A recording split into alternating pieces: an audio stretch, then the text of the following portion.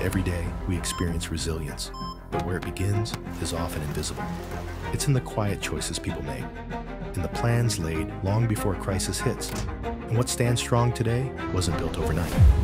In today's world, we need to be more resilient than ever. And in the face of climate change, so must the places where we live, work, rest, and play.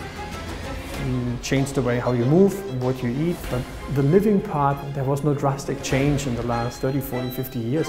Cities cover just 2% of the Earth's land surface, yet they house over half the world's population. And the more they grow, the more vulnerable they become as we sprawl further into the wilderness. As an architect, you can actually have a profound impact on the community. As we build protection from our planet's changing climate, we must also protect the planet itself. We test for pretty much anything nature can throw at us. If you want to see how our cities are building the resilience of tomorrow, you're in the right place. A compact lifestyle is the quickest approach to a resilient lifestyle. If you develop horizontally, and that's described as urban sprawl, you're consuming a lot of land and resources. We need to have more avenues to get to where we need to go. That's a choice other than the car. And that's done by changing urban cores to have all the services that people need.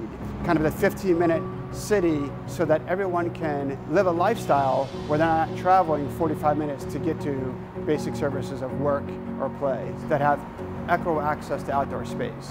Typically, when urban sprawl meets the wilderness, it's known as the Wildland urban interface, and it's where climate change hits hardest. So when we build there, resilience is tested every day. It's a global phenomenon, and in the US alone, nearly 40% of buildings are located in this zone. Before we take a look to see how we're creating resilient infrastructure in our cities, let's journey to the Wildland urban interface to see how property is being protected in the face of climate change. We're heading up Mark West Springs Road, a few miles outside of Santa Rosa. It's a beautiful area, but also very remote, and so we're going to check out a client's house of mine who I consulted with on several occasions in order to improve her home's resilience to wildfire. This is Stuart, a certified wildfire mitigation specialist who educates and advises on how to best protect your home. I started by looking at the property from a macro level, looking at weather events, and then I look at things like how plants are placed and also looking at structure hardening. And this home has been nicely designed. So there's a few things you need to be mindful if you're living in an environment like this. Number one, yes, inherently, you're in a more remote location. What's happening recently with the weather? How am I maintaining my property? Am I hardening it and maintaining the hardening? Typically, it might be your gutters have fuel in them. If you install gutter covers over the gutters, you won't have 3 or 4 inches of leaves or debris in the gutter. You're looking at keeping your 0 to 5 foot zone clear or highly maintained. There are no municipal hydrants here, so you want to have stored water on the property. And then another one would be, putting away those combustible items before you leave. And then a fifth one might be your vents. Here we have an activated vent so that when heat is exposed to it, it will seal itself off, and they're designed to minimize the infiltration of embers. We cannot control the forest, we cannot control the neighbor. What we can control is our property. Stuart's talked about some of the practical things you can do to increase your property's resiliency. But does it really matter what our buildings are made of? People tend to put a lot more emphasis on the way a home looks rather than what it's constructed of. The design of buildings is really changing.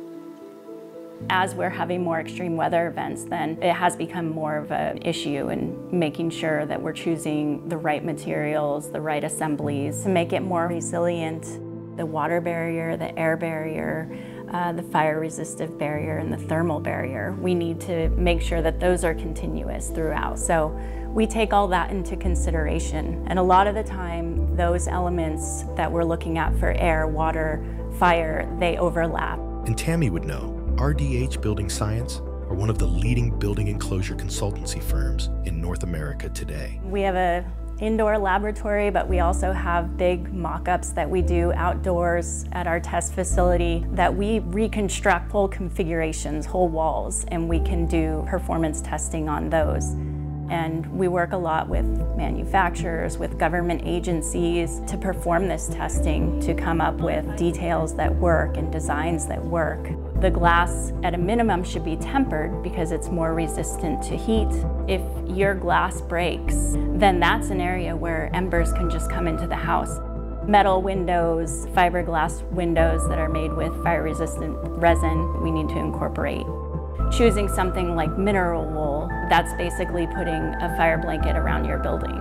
We've done tests with mineral wool and with foam, and you peel back the mineral wool and that water barrier, the air barrier is still in perfect shape. It's really a superior material.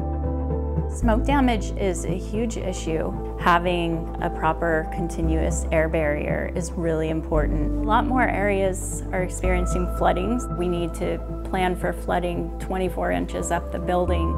Actually, a lot of these building materials double, so it's not that hard to design for all of these when you know what you're looking for. As we've seen, building resiliency isn't just about emergency threats.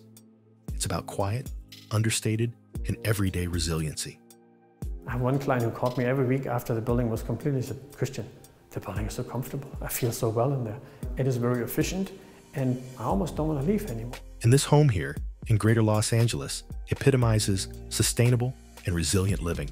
Passive House is an international construction standard for buildings, from small houses to large-scale buildings.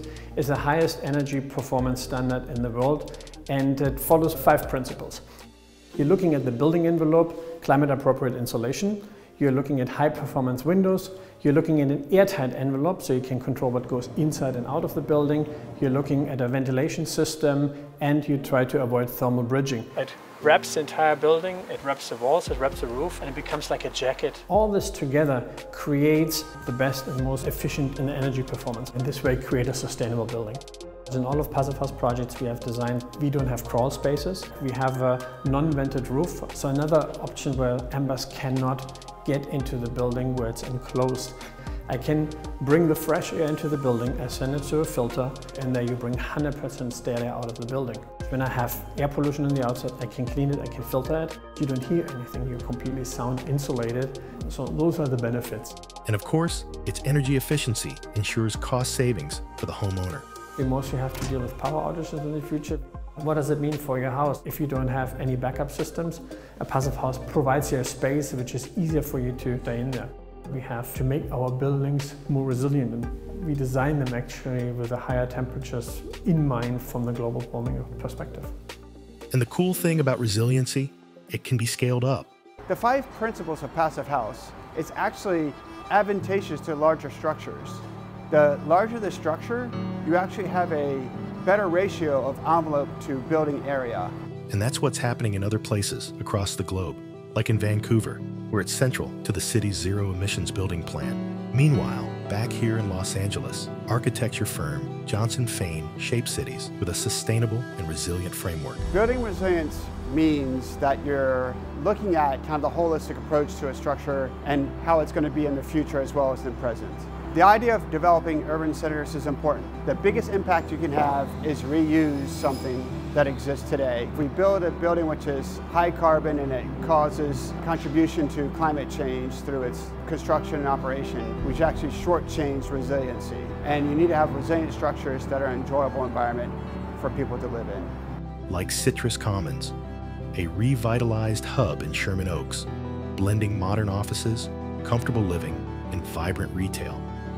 In California, we had like the 94 Northridge earthquake, that changed the tall building design. Now we have fires, which are looking at the wildlife urban interface. Our access to water here is challenged. We import 85% of our water. When we have a rain event, a lot of the homes aren't capturing the water, and it goes straight out to the ocean. And that needs to kind of be repositioned and looked at. Each one of these brings up issues that we look at closely, and then they convert it into code later. There will be new structures, but a lot of the work that's coming forward will be refurbishing existing buildings.